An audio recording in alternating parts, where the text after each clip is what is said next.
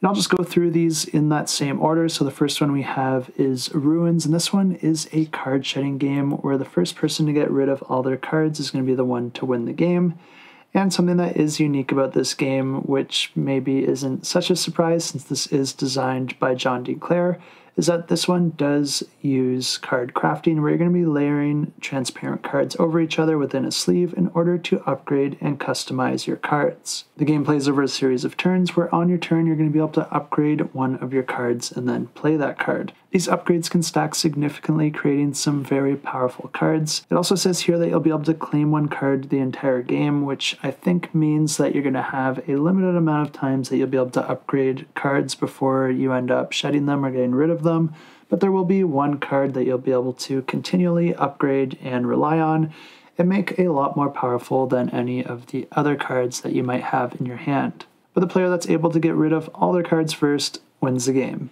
Also offered in this campaign, we have Oddland, which is a competitive game where players are going to be documenting fantastical creatures on an island, and there's going to be a bunch of different creatures out on display, which is going to dictate the different ways that you can score victory points in this game, and these are all shared by all the different players. The way the game works is that each player has a hand of terrain cards that's going to feature 4 squares of different types of terrain.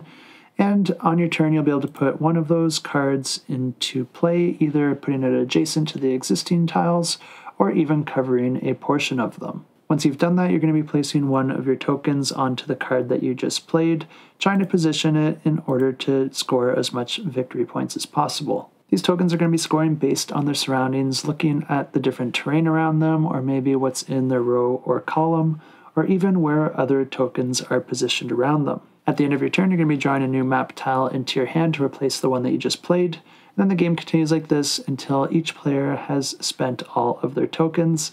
And then at that point, you're going to be adding up all the victory points, and the player with the most wins the game. And the next game offered here is called Vegas Strip. And unfortunately, I don't have a picture of the components for this one. But this one is a bluffing game where players are going to be taking turns playing money tokens out to different casinos out in the main play area.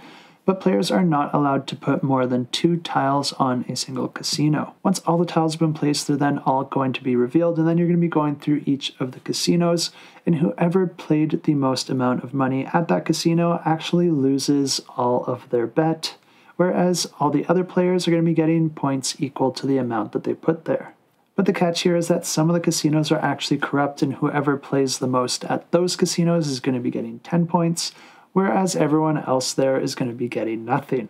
Every player starts the game knowing where one of these corrupt casinos are, but you're going to have to try to deduce where you think the other ones are based on how many tokens the other players are putting there. The game also offers 20 unique casino power cards, which is going to add variety from game to game depending on which ones show up, but players will be able to take advantage of those and work them into their strategy in order to try and win the game. And the last game offered in this campaign is one that I do have more information on, because this one is actually a refreshed Reiner Knizia game called Money. And this one is also a competitive game where there's going to be different amounts of money of different currencies, and players are going to be starting with some money plus a bluff card. At the start of the game, there's going to be 2 stacks of money randomly dealt, and then players are going to be simultaneously bidding for those stacks, playing their cards face down in front of them, and then simultaneously revealing. And this is where this game becomes really cool, because the player that played the highest bid gets first dibs on exchanging their cards with any of the groups of cards out on the table. This means that they could exchange them for any of these 2 stacks that were put out on display, but they could also choose to trade them with any of the other players if those players happen to play cards that that player really wants. And this is why it's really nice to go first, because you're going to have a lot more options than the other players.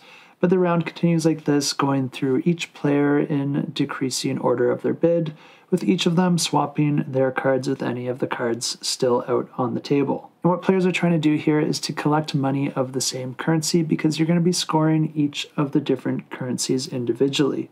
In order to even get any points, you need to have at least $100 of that currency, and then any amount of dollars after that 100, you'll be able to score as victory points at the end of the game, unless you're able to get over $200 in a currency, and in that case, you get points from all your cards. If you're able to get 3 of a kind, which means 3 cards of the same value and of the same currency, that's also going to grant you a bonus. And then there are also some coin cards that are just worth a flat 10 points for each one that you're able to collect. But the game continues like this until that main deck runs out, and then the player with the most points at that point in the game wins the game. And if you do want to check these out, I will have them linked in the description down below.